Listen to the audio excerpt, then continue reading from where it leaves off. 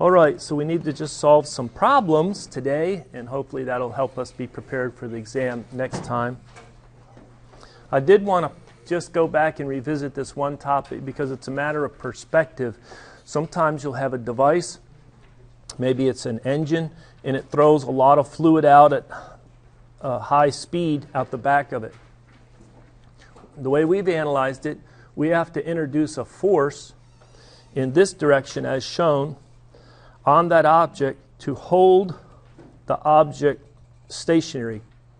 From the perspective of something outside of the control volume, there's an equal and opposite reaction, and so you can think about it as the engine or what's inside the control volume will push in the opposite direction with that equal magnitude force.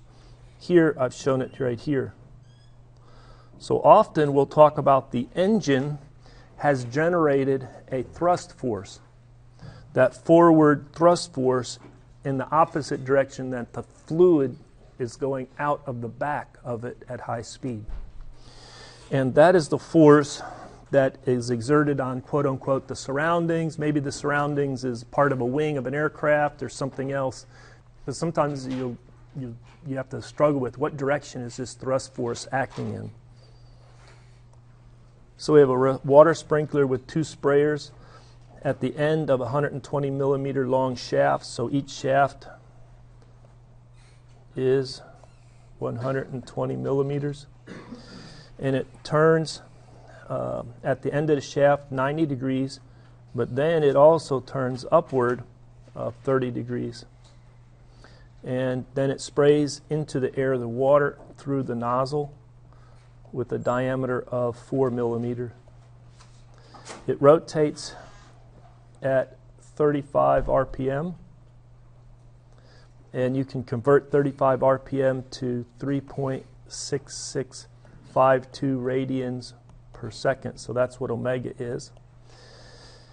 And the total flow rate into the device is 0.125 liters per second. That's a volumetric flow rate. You can convert that because it is water to mass flow rate, 0.125 kilograms per second. And then the two arms are symmetric, so 1/2 of the mass flow rate that goes into the sprinkler goes out one arm, and the other half goes out the other arm. Calculate the friction torque at the sprinkler pivot. So the friction torque is going to be opposite direction that it rotates. And that friction torque, we could give a symbol tau sub f or T sub f. So we'll do this. We'll introduce a control volume. Look down at the pivot and the arms. Introduce a control volume. That's going to rotate at the same speed. It's going to rotate with the arms. Okay? And what we're interested in is doing an angular momentum balance around this axis that goes through the center. And this will be the positive direction of increasing using the right-handed rule. If it's rotating in this direction, that's a positive rotation, or a positive, if it's a torque in that direction, it's a positive torque, etc. So we'll do the angular momentum balance for that control volume as shown. And so the only applied moment or force is that torque, and it's acting in the negative direction of rotation about that axis. Then we have the fluid exiting, looking at top down. The fluid's exiting at this location and that location. Because the fluid's exiting, it wants to exert well, first of all, let's just talk about the V. The V is in this direction for the fluid exiting.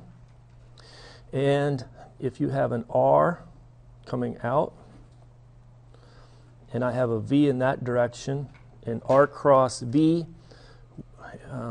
for that torque, it'll be m dot R cross V, true? And both of them are exiting the control volume, so I'm not going to, if you have one, then you add the other. Both of them have a mass flow rate of m dot divided by 2. You have two of them, so the 2 is going to cancel. But let's just talk about this R cross V for a minute. Using your right hand, looking at R cross V, would that induce a negative or a positive direction for that? It'll be a negative, right? So basically we'll put a negative, and then we'll have, I'll leave the 2 and the m dot divided by 2 for a second longer, and then we're going to have R cross V. I'm sorry, we're going to get rid of the, we'll drop it to a scalar notation because we know it's around that axis and it's in the negative direction, and it's now just R times V, and because they are perpendicular. But now we have to work on what that V is. So it needs to be the velocity that's in that plane. And so we do need to take into consideration the 30 degrees. So if you have the volumetric flow rate, AV, which is right here, you divide it by 2, that's the volumetric flow rate going out each arm. And you divide by the area of the exit. That will give you the velocity that is leaving the arm right here, right? And then if I want to get the component that is in the plane, I'd multiply that by the cosine of 30 degrees to pick off that one component in the plane. That's the velocity of the fluid leaving the tip in the x direction, or in that plane. I shouldn't say x direction, but it's in that plane. But the control volume is also rotating, isn't it? And so because it's rotating, that tip has a speed. And what we want to do is we want to calculate the velocity that it's coming out of the crossing that we know that it's crossing the control volume, but the control volume's rotating, so we have a subtract off omega r. It's because it's rotating with omega, and it's located at distance, maybe not r, put L there. All right, so that was a little challenging because we have to account for the rotation out at the tip because of the sprinklers rotating, and that's going to decrease the effective velocity for the moment consideration. And then we also have to account for that cosine of 30 degrees. So let's go ahead, if you have a calculator, we'll run this. 0.125 times 10 to the minus 3 meters cubed per second divided by 2 divided by pi. The diameter is 0.004 meters squared. Put the 4 up here. Pi d squared over 4. All right. Then the cosine of 30 degrees minus the 3.6652 radians per second times 0.120. And then we have the velocity that we need to put right here. So there's two adjustments to it. 3.867 meters per second. And so you can put in, well, first of all, you can get rid of the negative signs. And so the friction torque is just the mass flow rate. Well, that's 0.125 kilograms per second times R, which is L, which is 0.12 meters, times that velocity, 3.8674 meters per second. And so the friction torque, 0.058 Newton meter.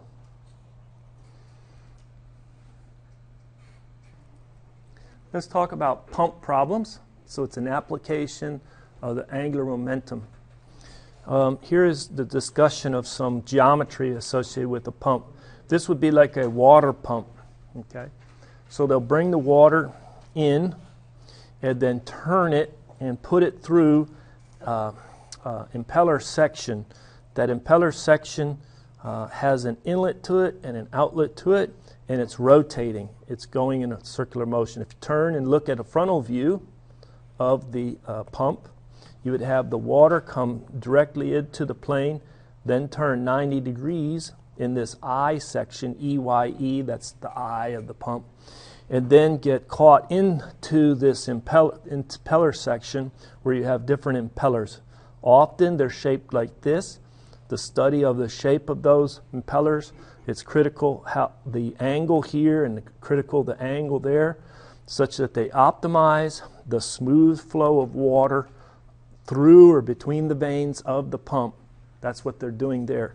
They don't want it to be causing separation and zones of recirculation of flow in those areas. Okay. The impeller's rotating omega. Okay. But one of the keys is to think about that the depth here coming down, that opening, but that depth is B. And so B is larger typically at the inlet, and B at the outlet is a smaller depth or height. Okay. All right. And as well as the R, the radius is much larger on the outlet. Well, once the water is slung out, it's thrown out with a high kinetic energy. Then in this volute region, it's piles up, it slows down, and it comes out at a much higher pressure with roughly the same speed that it came in with is the same speed that it goes out. That's assuming that the diameter of the inlet and the diameter of the outlet are the same. Often in pumps, you have a slightly larger suction line than discharge line. Not a lot, but just a little bit, and so it would be close to the same speed. But inside the pump, the water experiences some tremendous increase in speed, especially when it comes off the tips. In this region, it has the highest speed it'll see. So they'll talk about these centrifugal pumps as kinetic energy. They're not positive displacement like a piston cylinder reciprocating, but they're more of getting it to go to a high speed and then slowing it back down to build up the pressure. All right. So how do we analyze this system? Well, this is the shaft right here.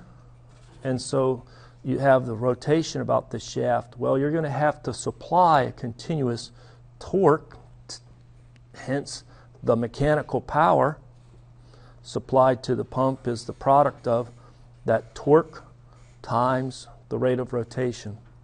They're in the same direction. Positive power into the shaft, into the pump. And that power is hopefully transferred as much as possible into increasing the mechanical energy of the flowing fluid. Some of it is wasted through the viscosity, through the viscous effects, through that separation where the flow isn't smooth along the vanes, and then it would come out slightly warmer than it went in, but that would be a degradation of mechanical energy, because you want the mechanical energy to go into increasing the pressure, the mechanical energy per unit volume of the flowing fluid. So there's a couple things to think about. You have this blades that are rotating at a rate, and they come in and catch the water. They kind of dig into the water, cut into the water in the eye region, and then sling it out at the tips of the impellers. All right. So how do we analyze it? We would introduce a control volume. Here, it is truly a three-dimensional control volume. It's hard to see, but if you look down, there's a depth here, B1, and there's a depth out here, B2. Maybe I should show it over here, kind of the same geometry. B1 and then B2. And so the flow is coming out, something like that, out on that surface and going in on this surface. Well, what they've done is they've shown you one vector for the speed of the fluid that's exiting through this outer surface, and then they decompose it into a normal component and a tangential component. The orientation's characterized by an angle theta. That's with respect to what they call the radial direction. Here is the inlet decomposition or expression of the velocity vector. So you have the net flow coming in, and you can decompose it into normal and tangential. One of the things is your volumetric flow rate in has to equal to the volumetric flow rate out. If it's incompressible, it's water. And so this area in, what is the equation for the area in? Would it be 2 pi r1 for the length, the circumference, times the depth of b1?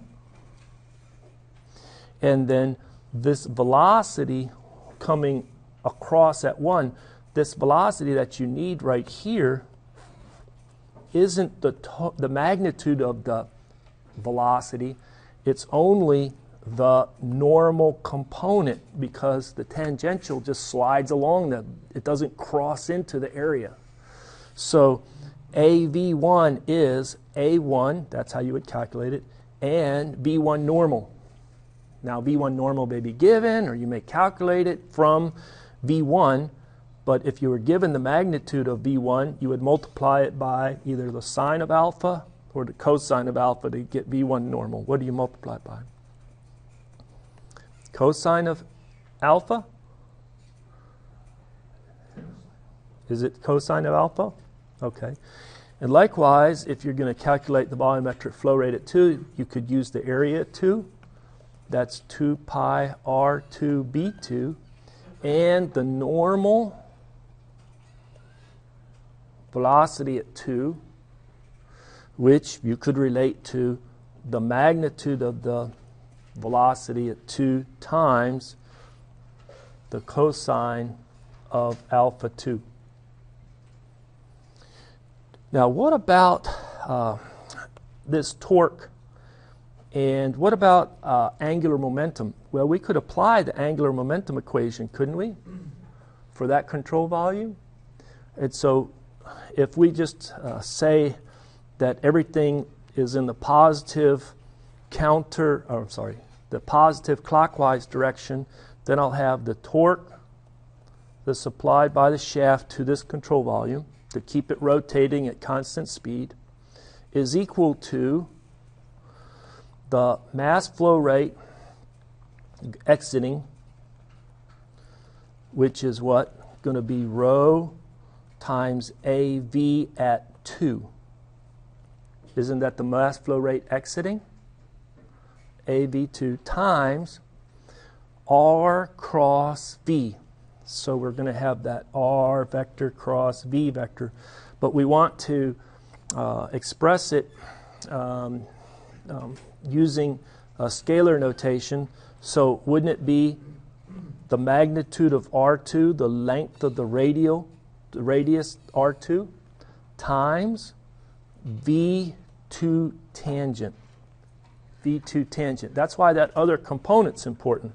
This component here is important for the moments or angular momentum. This component's important for the flow rate across it. All right. How about the other, on the inflow, we have minus rho AV2 R1 V1 tangent. Now, did I do that right? Oh yeah, AV1, sorry. Thank you very much. AV1. So there you go. So you could write it as the rho times AV1 is equal to the rho times AV2. So you could just say, hey, the mass flow rate's the mass flow rate. What comes in has to go out. And then it's going to be R2V2T minus R1V1T. True? torque in the shaft. Now, somebody says, couldn't it be where V1T is not in this direction that way, but could you ever have a case where it's this direction? You sure could. You just have to be careful, okay? It'd be like having a negative alpha 1. All right? But it's easiest to just introduce it this way, that it's slightly positive in this direction, and V2T is positive in that direction as well. Okay? So that's the equation generated by consideration of the angular momentum balance for that control volume.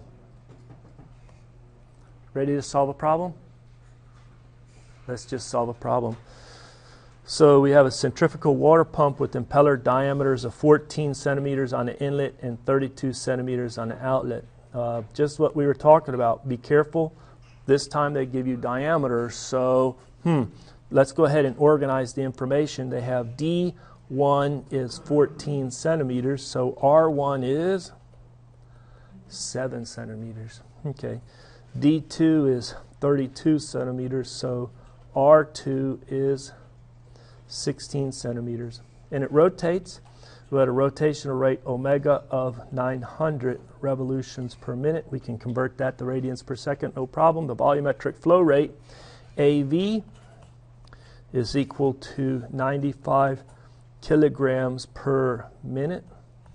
That 95 kilograms per minute is the same volumetric flow rate coming into the impeller region equal to the volumetric flow rate leaving the impeller region.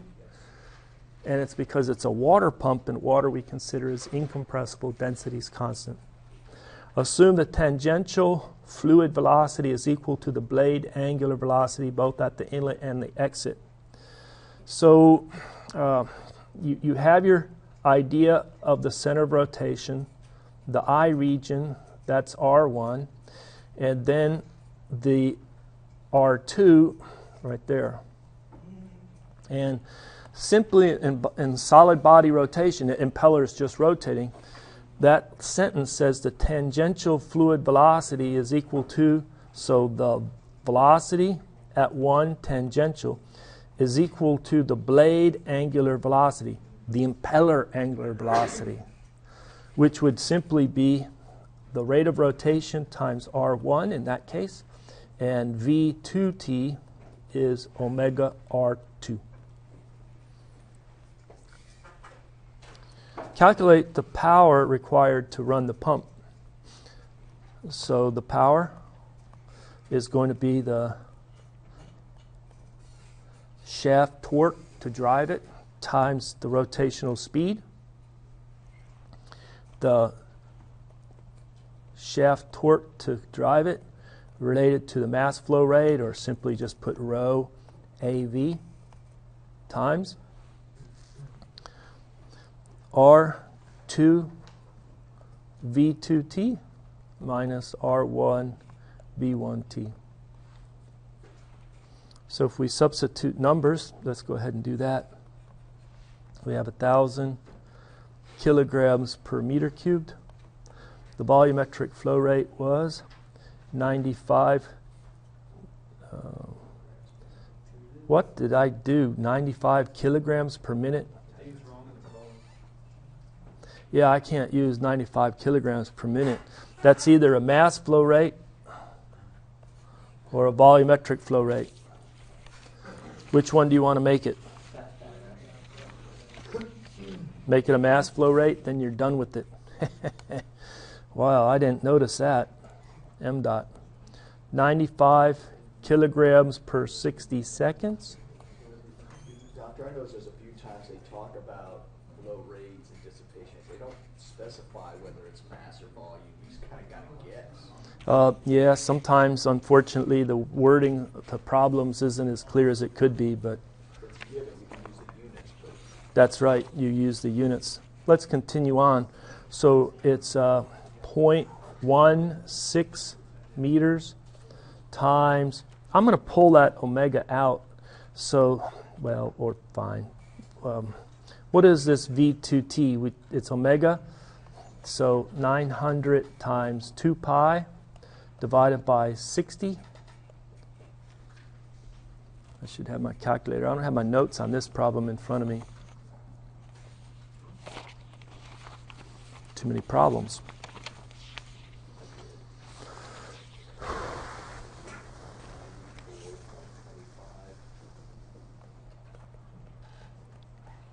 Radians per second. And then multiply that by R1, what do you get for, and then multiply that by R2, what do you get for VT and VT1 and 2? VT2. Nope, don't even have my calculator today.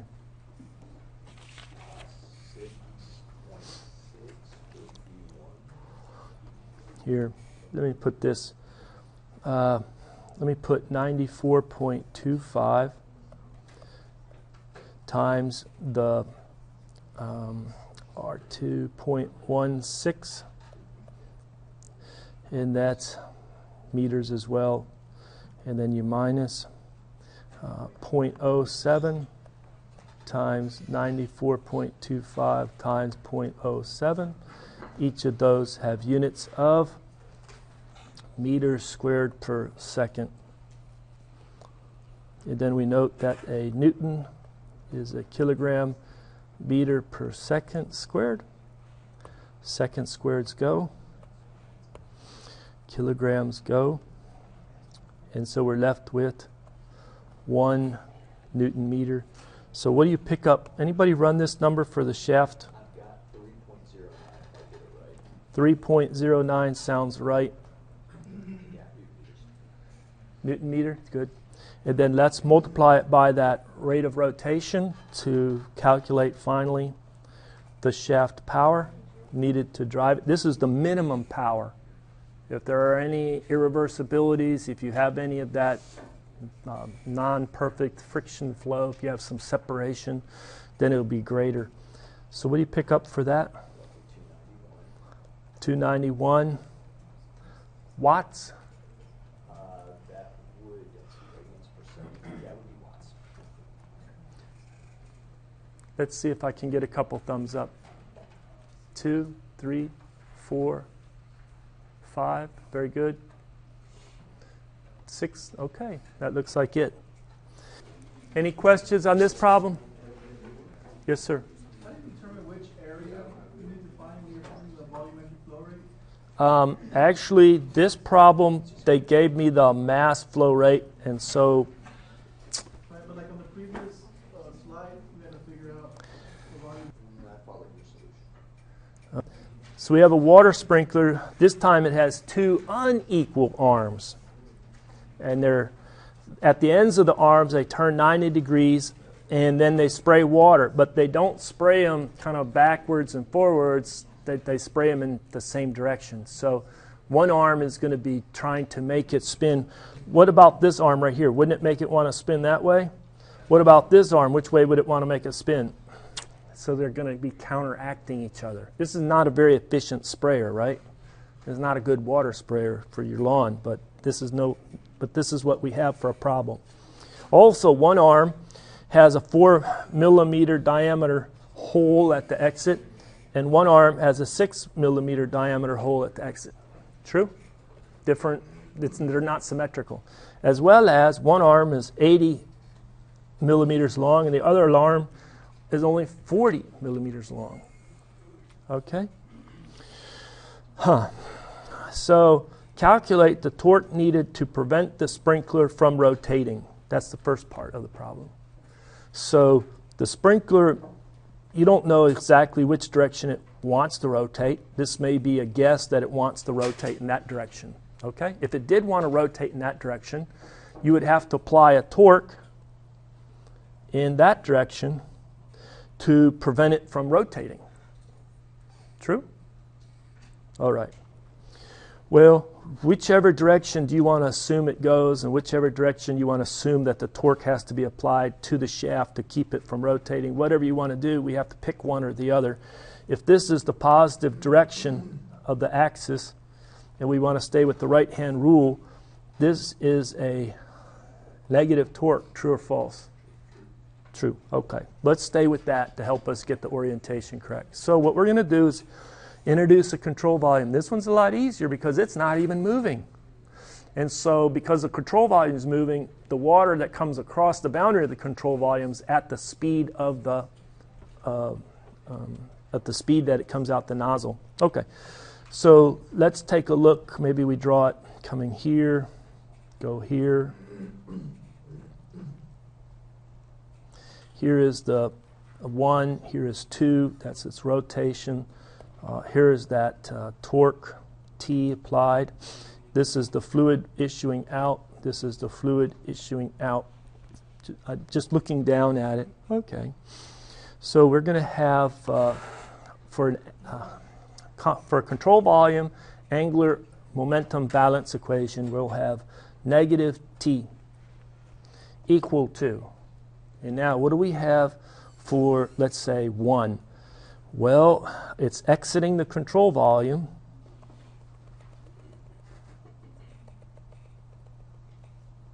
That's the control volume. So it's exiting the control volume. And it's exiting such that I always think R cross V. If I look at this is R coming out here.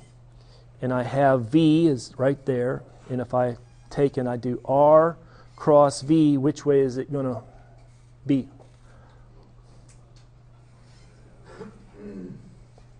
It'll be in the positive or negative? Positive, isn't it? So it's let me call this L1 for R1 because that's the syntax right there. And then we'll have V1. We didn't calculate V1, but it's the speed at which it exits. True? And then we'll have the mass flow rate that is going out to 1. Did I do that part at least for that one? Now let's do it for the next one. Here is R2 and here is V2. About this point right there, R cross V is positive or negative? It's negative. Negative. Mass flow rate out the second arm, L2, V2. I got to pause. Is that okay? Or do I have an error? To understand, I know it's a little challenging why there's a positive. Both of them are outflows.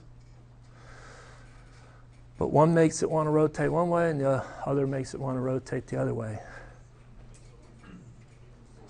Okay. So now, is the mass flow rate at 1 equal to the mass flow rate out 2?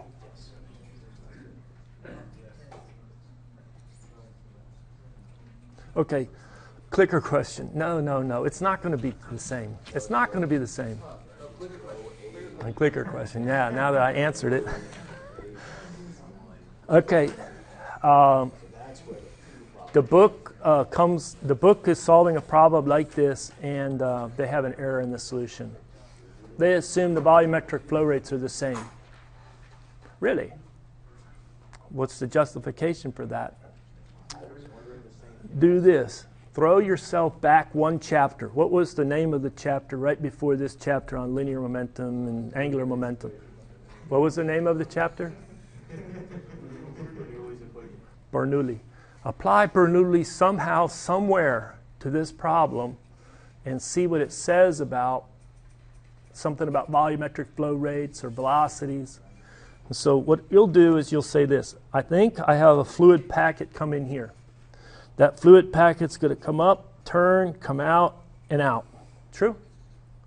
Okay, so this is the starting point. That's the ending point. If I neglect friction, it's not rotating or anything like that. It's stationary, right?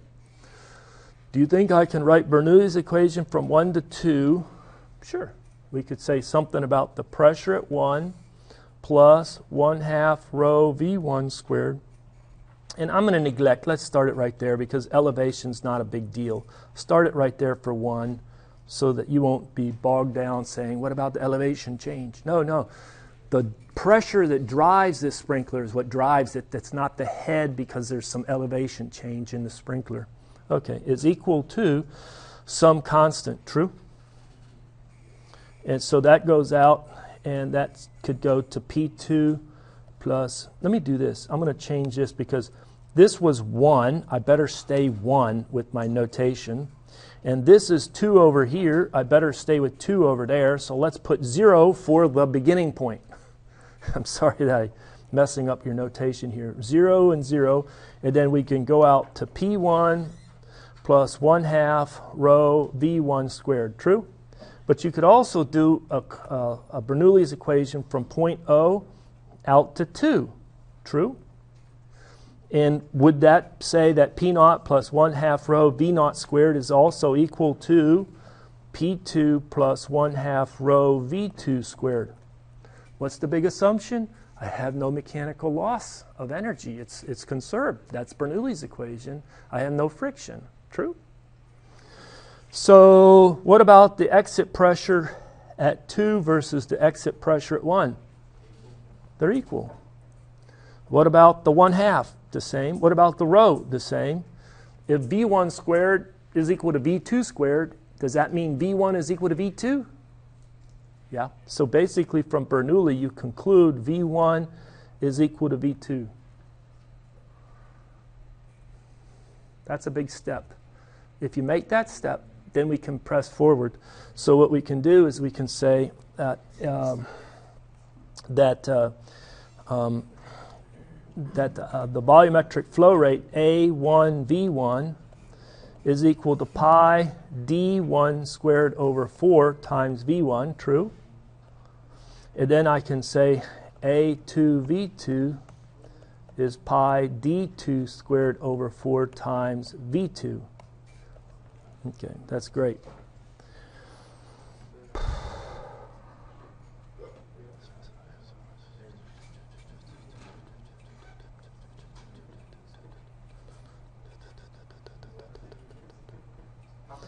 Isn't V0 equal to V1? I'm sorry? Isn't V0 equal to V1? No, this velocity right where it turns, it's under pressure. That pressure there. But so in real system, there's some frictional losses. It's just that this is a constant. It's equal to both. It's the starting point going out to 1 or out to 2. Okay. I think there's some information missing in this problem, or what am I missing?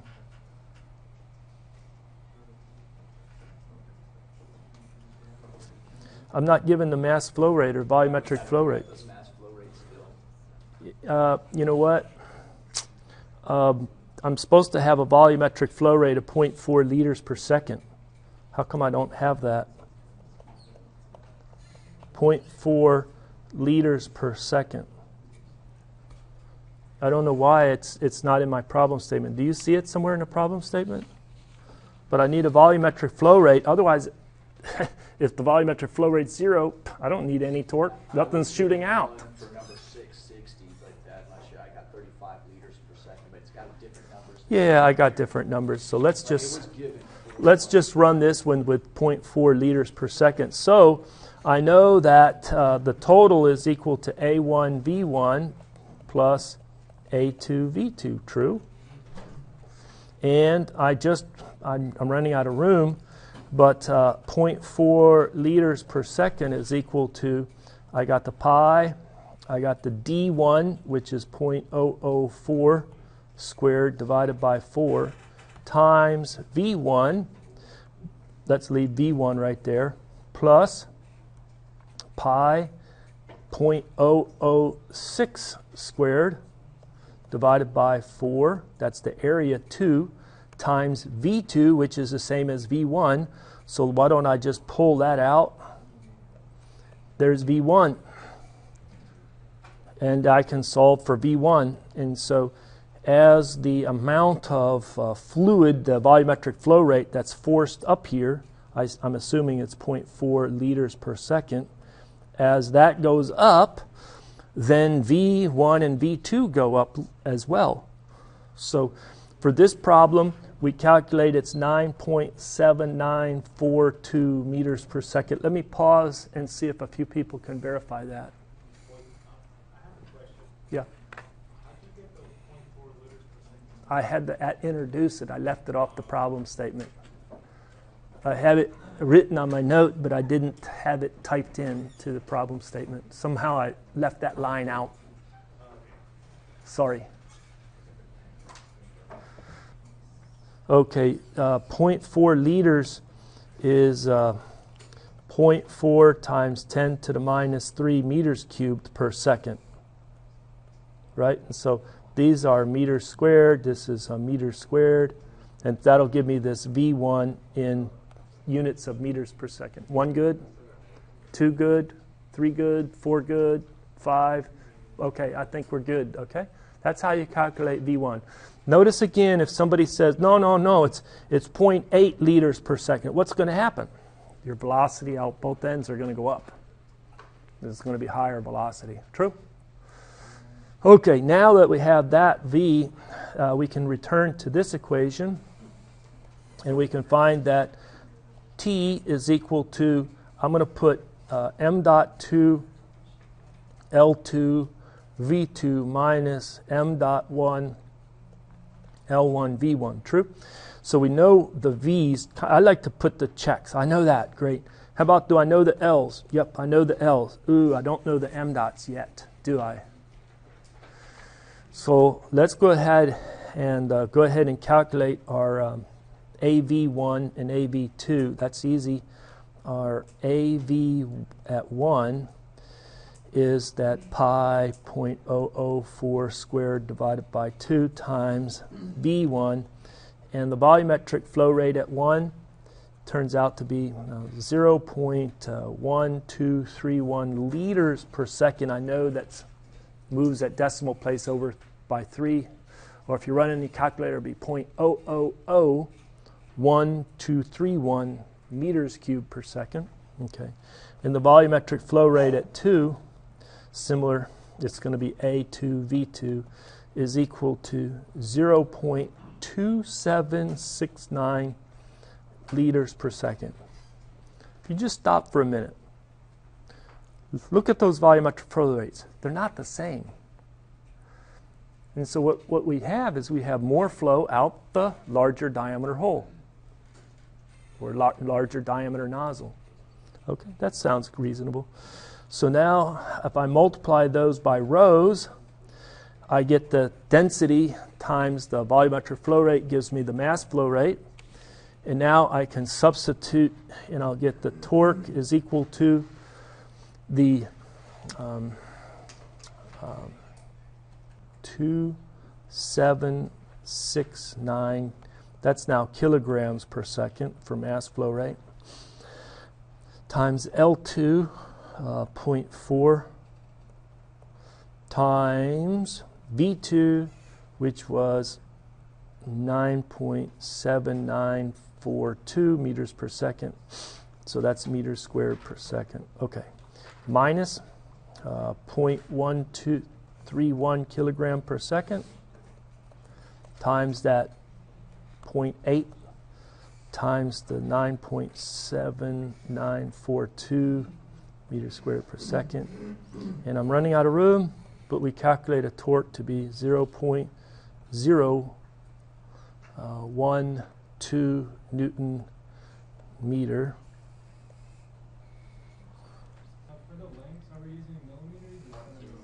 You need to convert it to meters. So, yeah, I need another 0 right there. 0.00. There you go. Thank you. Did I mess up on you? No, I was confused because the problem says 80 centimeters and for the drawing says 80 millimeters. Man, this problem, I typed it up too fast, huh?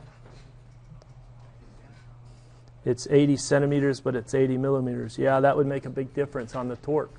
It doesn't make a difference on the flow rates. What matters on the flow rate is the diameter. The diameter is true. Okay. Or the speeds and the flow rates. All right, I have one confirmation, 2, 3, 4. Anybody else? 5. Okay, we're ready to go. Thank you. Okay, let's solve this problem. Water flows into an initially empty tank of diameter 60 centimeters. at a constant flow rate of 12 liters per minute. A hole of diameter 1 centimeter at the bottom of the tank allows water to leave the tank. So what do we have is we have a nice big tank with a hole in it, and we have a pipe that feeds some water to the tank, and that goes splashing in. And so the flow rate AV coming into the tank is a constant 12 liters per minute. And there's the hole, and I should put the tank diameter here. Diameter of the tank is 60 centimeters. That's a T tank. And the diameter of the hole at the bottom is 1 centimeter. And the water can leave this hole, drain out like that. First part, determine the maximum height that the water will reach in the tank. So picture the tank starts empty. It's initially empty. You turn on the faucet, it starts to flow in at 12 meters per second. It just continually flows in at 12 liters per minute. So now the water level is going to slowly go up, won't it? But as it goes up, what's happening? More water goes out the bottom. What happens when it gets to the maximum height? So we want to find that Z max, that maximum depth or height of water in the tank. That's above the hole, right? So what do we know about, initially it'll start, the water level will build up, but over time, if you wait long enough, the water level will go up to a height and then stay there, true? What's special about that condition?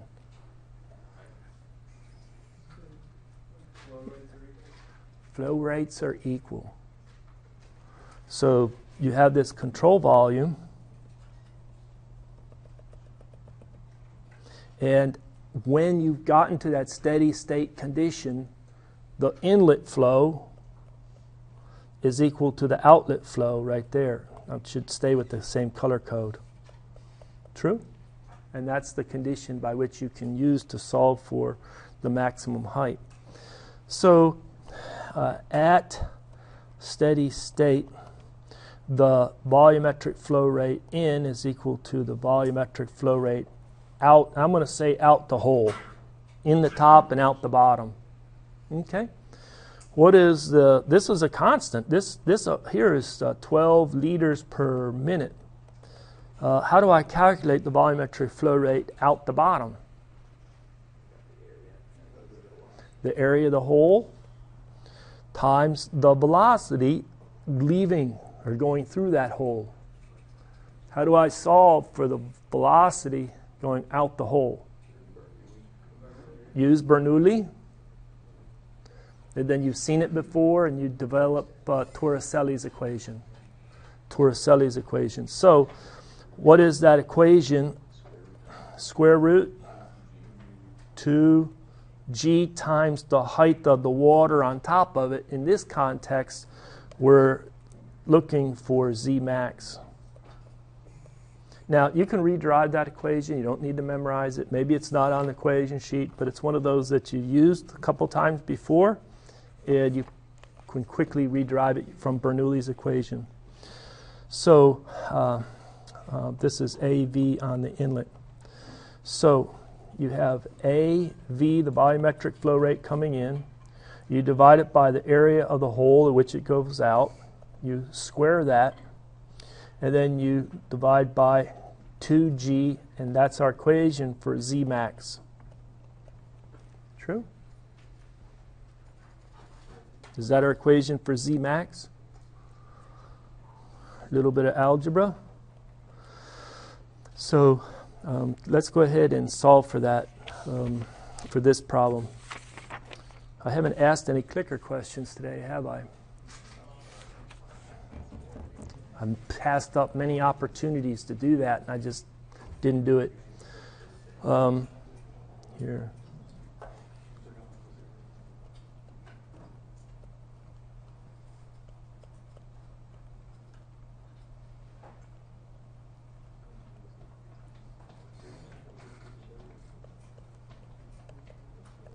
and I should chase my units, but I'm running out of room, so all of these will be in the meters for any length and seconds for time, and you'll get that this Z max comes in at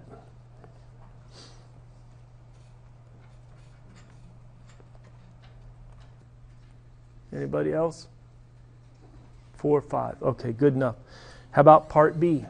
Okay, well, write the differential equation that can be used to solve for the water height Z as a function of time.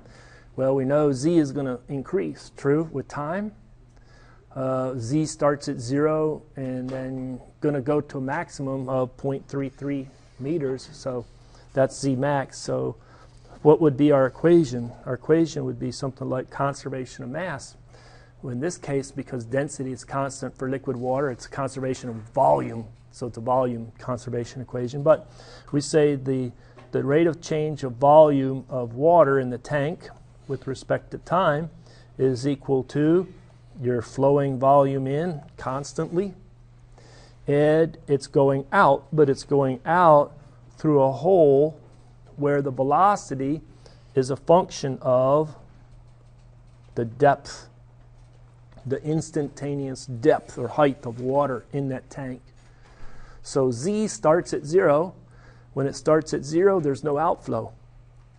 And Z will gradually increase until it gets to its maximum, at which time the outflow equals the inflow, and there's no more accumulation or depletion. What's the volume of water in the tank? Well, it's going to be the area of the tank, pi d of the tank squared divided by 4 times the height, which is Z. So it's the area of the tank, time derivative of Z with respect, well, dz dt. Then we have AV in minus area of the hole, square root of 2g. If you like, you can stop that square root there and put Z to the 1/2 power if you like, but it's square root of Z is there. You can pretty much stop there. This is the differential equation. What's AT? A constant, pi d at the tank squared over 4. What's A naught? Area of the hole, that's a constant. The volumetric flow rate in, a constant. 2g in, that 2g is a constant. And so you have a differential equation. So this is your differential equation. Is it an ordinary? Yep, it's an ordinary. Is it a linear or nonlinear? Nonlinear because of that square root term. What approach would you like to use to try to solve an ODE? Separate and integrate, right. Separate and integrate. What about the initial condition? You need the one initial condition because it's first order. What's the initial condition? There you go. You also know where it ends. It ends where at the max height of Z max. So you could renormalize it, but at this point, leave it alone, okay? It's not going to be a pretty analytic solution. It's going to be a little on the difficult side to generate, okay? What is that again? The total area? AT is the area of the tank. Yeah, the tank area, which is pi diameter of the tank squared divided by 4. Because the area of the tank times Z gives me the amount of water in the tank, the volume of water in the tank. All right, we're done with that problem. Here's another water pump problem, but this one's a little different, so let's solve it. We have a 10 kilowatt water pump. It draws water into an 8 centimeter hose from a pond and then delivers it to a 2 centimeter nozzle located 3 meters above the water surface. Determine the volumetric flow rate through the nozzle. So kind of organize our information. Here's our pond, and you have the water level in the pond. And we have a pump somewhere. It doesn't say exactly where the pump is. Maybe the pump is on the ground right here. and you draw the water from the pond, and then the water goes, and there's a nozzle, and the nozzle is right here, and the nozzle is located 3 meters above the surface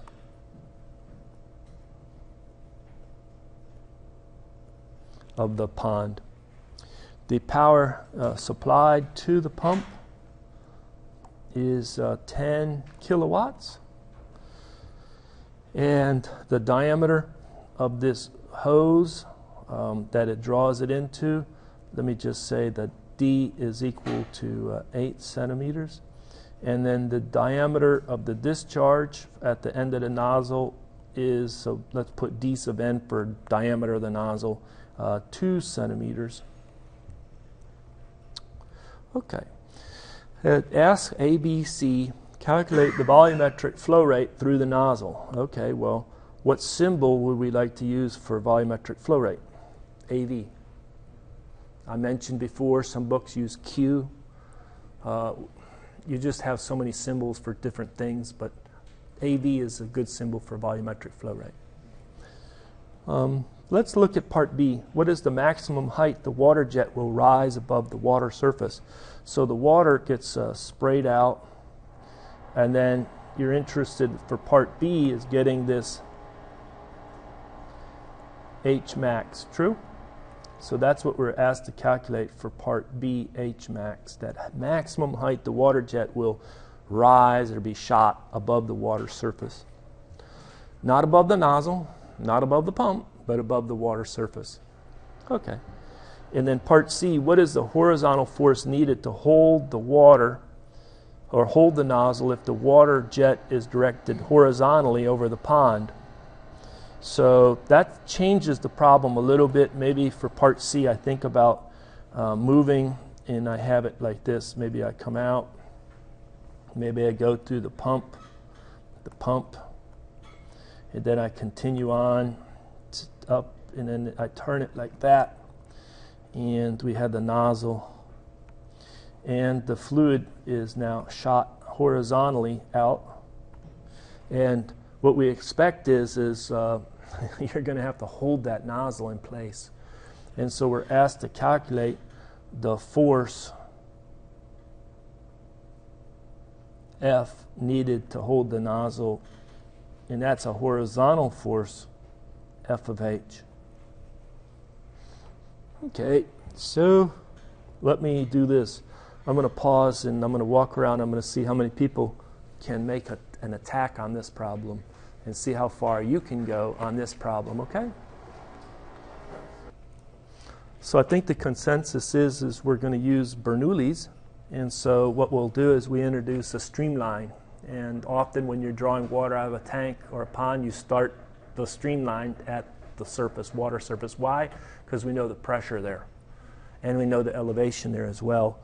So if I do Bernoulli, I start here and I just kind of go, and I go through, and I go through this pump, and I go through this nozzle. I can stop right there, and then later for part B, I can stop right there. So let me start point 1, point 2, and point 3.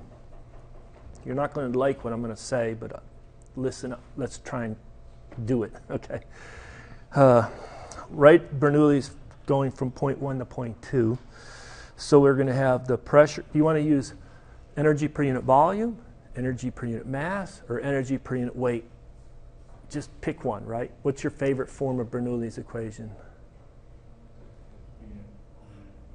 Per unit volume, so it's pressure is a term.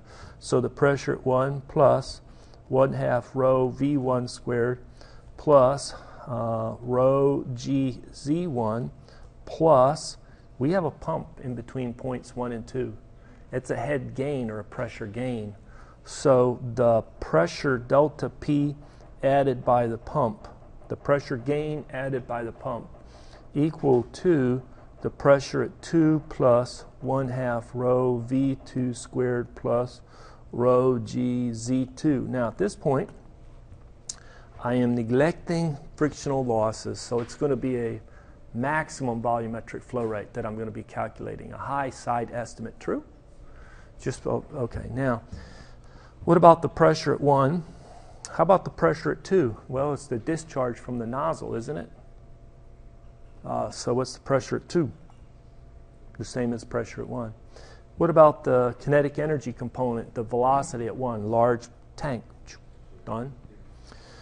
Now, we can do this as we can say, what is the elevation at 1? 0. What's the elevation at 2? 2 is 3 meters.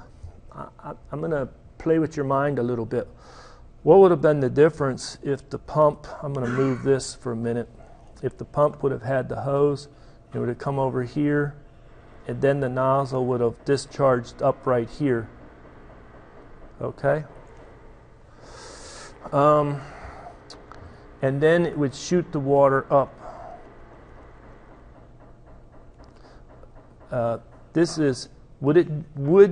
Let me ask this question. Here's a clicker question. Case A or case B? Which one will attain a higher elevation for the maximum height of the water jet? Okay, so will case A reach a higher H max? That'll be larger. If it is, answer A. Okay. Will case B, where the nozzle is not located at 3 meters above the pond surface, but is located at Z equal to 0 meters above the pond surface? It's just, the pump is right there, it just brings a pipe up, the tube over, the hose over, and then the nozzle sits there at the water level of the surface of the lake and shoots it up. And I'm asked to calculate the maximum it'll shoot. Will that be greater? Will H max for that case, for case B, be greater than H max for case A? Then say answer B. Here, H max for A will be greater than H max for B. Or answer C if they're the same. They're the same. So H max for B is equal to H max for A. Okay. Hopefully I explained the question. Let's go ahead and vote. Somebody says, Professor, I don't like it that you put it on the ground. Why don't you run the hose back over here and then turn it and make the nozzle go up right there? Yeah, that's fine. You could do that too. The water level shoot. Yes? For the H, are we measuring from the nozzle up or from the ground? We're always measuring from the pond to the surface up for H max. Yeah. Pond to the surface up. Oops, polling stopped. Hopefully that gave you enough time to answer the question and get it in. All right, so they're going to be the same. True? In this analysis, they're going to be the same. True? Why would they be different? Okay, that was a long, elaborate, difficult question. Is there anything that I can help to say why it would be the same? Because we're neglecting losses in the frictional losses in the hose. Okay, and okay. So let's do this. What is the volumetric flow rate for this case right here where Z is equal to 0?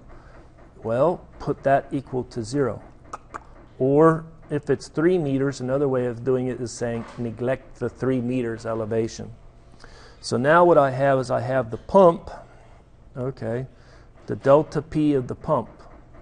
What is the delta P of the pump when the pump is putting in 10 kilowatts? Oh, well, I have to be able to jump back and forth between pressure and power. So W dot of the pump, which is 10 kilowatts, is equal to the energy per unit volume times volume per unit time. True? Which is the delta P of the pump the pressure change across the pump times the volumetric flow rate, AV through the pump, which is the same AV through the nozzle.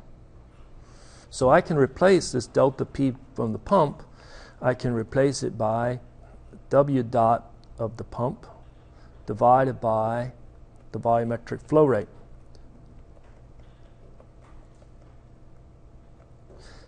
It's kind of a lot of work to get to that equation right there. Okay, the few steps in logic. But what I can do is I can say this is the area at the exit of the nozzle times the velocity at the exit of the nozzle. True? So what I can pick up is I can get up the velocity of the nozzle at the exit of the nozzle cubed is equal to the power of the pump times 2 divided by the area at the exit of the nozzle and the density of the fluid. And then if I want to calculate that exit velocity, 1/3 power. You don't see too many 1/3 powers, but there it is. And so let's substitute numbers and chase units. So this will be equal to 10 kilojoules per second. That's a kilowatt. A joule, I'm just going to substitute, is a Newton meter. True? So I turned a kilowatt into kilonewton meter per second. That's to save space. The area 2 is going to be pi, the diameter squared, 0.02 meters squared, divided by 4. The density, 1,000 kilograms per meter cubed, and a factor of 2. And I want to be very careful with my units. So Newton is a kilogram meter per second squared. I think that'll pretty well do it. So the newtons go, the kilograms go. I'll have a meter squared, which is a meter.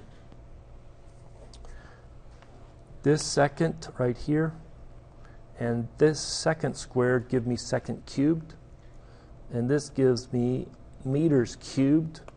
So when I take the cube root, I am left with V2 in units of meters per second,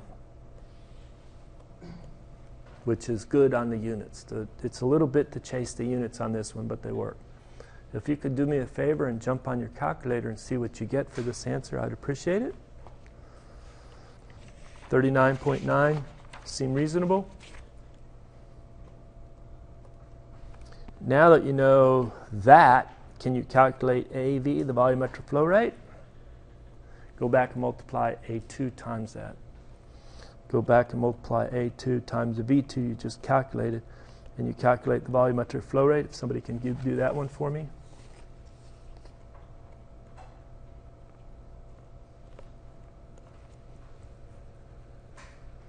12.5? Okay, now, what did we do that you may not feel comfortable with? We threw out the information about the 3 meters at the end of the nozzle. And so, yeah, we threw that out. All right. We neglected it. We basically changed where the nozzle is located on the exit discharge. But will this change the height at which it goes to? If I want to now solve for part B, what is the height maximum? Well, just take the longer Bernoulli, and so it's P1 plus 1/2 rho V1 squared plus rho G Z1 plus the delta P of the pump. We could have calculated that now. If you want, you can go back and calculate the delta P that the pump gains,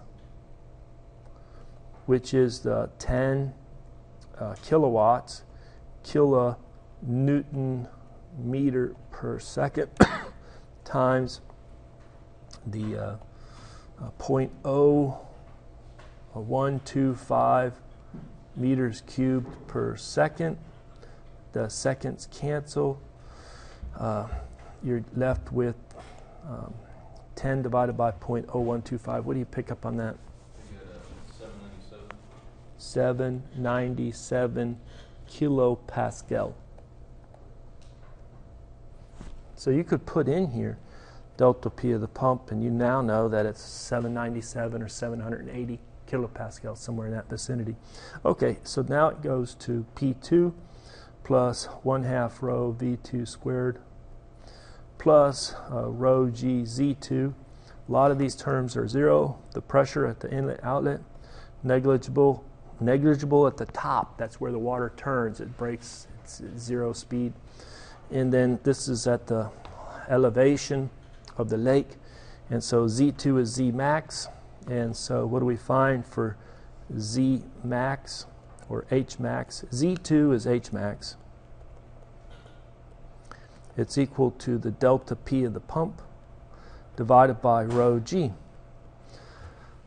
So take and divide that 797 kilonewton per meter squared by 9.81 kilonewton per meter cubed. And you'll get H max. What do you pick up H max to be? 81. Yeah, very high. But we're neglecting friction. I mean, that's what we're doing. You know the aerodynamics is going to break up that water jet. But, okay. Now, the horizontal force needed to hold the hose or the nozzle if the water jet is directed horizontally over the pond. Well, this is where we do the linear momentum. True? And so, in the interest of space, isn't that going to be the mass flow rate times the V exit, which is going to be, we already know it's, if it's 12.5 liters per second, what is m dot for water? 12.5 kilograms per second. 1 liter of water has a mass of 1 kilogram.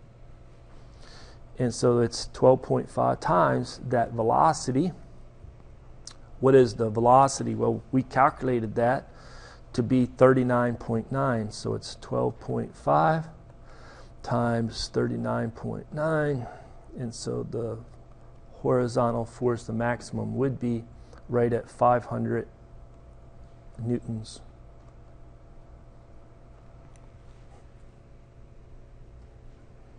Makes sense? All right.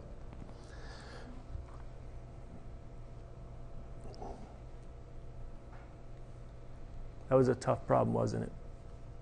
Made you think. Ready to go on? Oh, I don't want to do any more lawn sprinklers. Okay, this goes back to chapter 4. So let's solve a problem out of chapter 4. So water is flowing in a 3 centimeter diameter garden hose at a rate of 20 or 30 liters per minute, a nozzle of length 20 meters. So here's our thing, and then here is the length of 20 centimeters. That's our nozzle. And during that nozzle, it changes so that it comes out at a much smaller diameter. So this D here is 3 centimeters. The D here is 1.2 centimeters. So D1 and D2, where this is location 2, this is location 1. The length of the nozzle is 20 centimeters. Calculate the average acceleration of a fluid particle moving down the center line of the nozzle. So here's the center line, the little particles going. And what happens to the nozzle, or the fluid particle? He accelerates, doesn't he? But a steady state flow, how do we get acceleration? It's the material derivative. The material derivative. So do you remember the material derivative? And so you had the acceleration is equal to V. And then you kind of remember, oh no, what was this expansion of the material derivative mathematically? of the velocity. It was something like the derivative with respect to time of v plus u or v dot del v, something like that.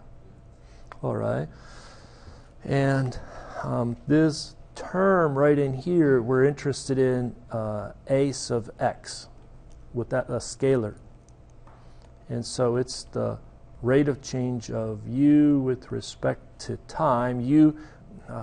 V is equal to u sub I plus v sub j plus w sub k. U, v, w is the three components of the velocity. So it's that term plus, what do we pick up for this advective term in the material derivative? U partial u with respect to x plus v partial with respect to plus partial u with respect to z. Now, we do have a two-dimensional problem, and it's really only a one-dimensional problem, so these are all gone, and this is gone, and so it's really, how do I get that term? So what is that average acceleration of the fluid particle moving down the center line of the nozzle? Well, it's this, how about u average times the change in u divided by the change in location. Wouldn't that be a good approximation for that acceleration? And so you say to yourself, can I calculate u at 1? That will be the volumetric flow rate divided by a at 1. And so the volumetric flow rate is 30 liters per minute, or 0.030 meters cubed per 60 seconds. And then you have the area at 1, pi 0.03 meters squared over 4. So you can get use of 1. Likewise, you can get use of 2. Let me see if I have those values for you.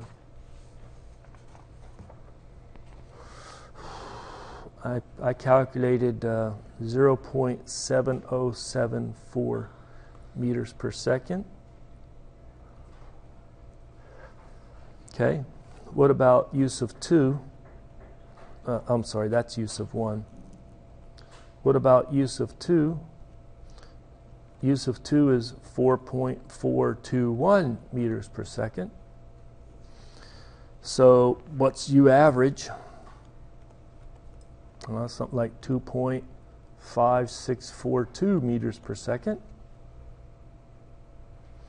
And then, so the acceleration in the x is the 2.5642 meters per second times the change. It went from 0.7074 up to 4.421, and then you divide by the length, and it happened over a length of 0.2 meters. And then you get a value for the acceleration to be 47.6 meters per second squared. Look reasonable or not? Look reasonable?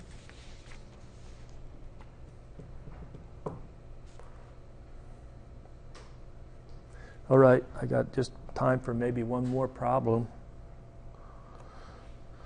Oof. Or this one. Let's go this one. Hold it. Shoot. No, let's skip that one. I don't have time for this one.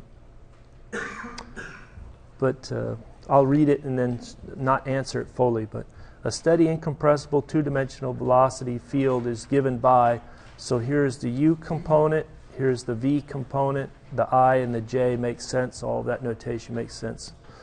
And these are the distances, X and Y are in meters, and the velocities are in meters per second. Okay, calculate the linear strain rate in the X direction. What's the linear strain rate?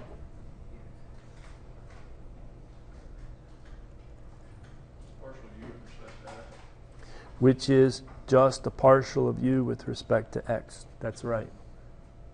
And then you look at it and you say, I think I could do that derivative. If you take, this is U right here. So what's the answer? Negative 1.6. Okay, I've got to struggle with my units. Can you figure out the units? This one is meters per second, and that's meter. It is 1/2 exactly. All right, we do have time then. How about the last one? The shear strain rate. What is the symbol for the shear strain rate?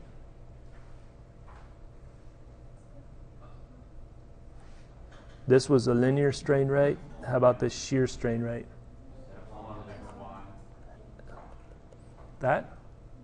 Okay, and what's it equal to? You do have the equation sheet available. You don't have to memorize everything, but what's it? 1/2? The rate of change of? Delta U over delta Y. With respect to Y? Plus delta U over delta X. Okay. So here is U again. What's the derivative of U with respect to Y? And what's the derivative of this is V right here? What is the derivative of V with respect to X? 0. So the shear strain rate, 0. What would be the SI units? 1/2? It's same as the other one, inverse second. Okay. Could be inverse hour. 0 inverse hour is the same answer as 0 inverse second. Thank you very much for your attention.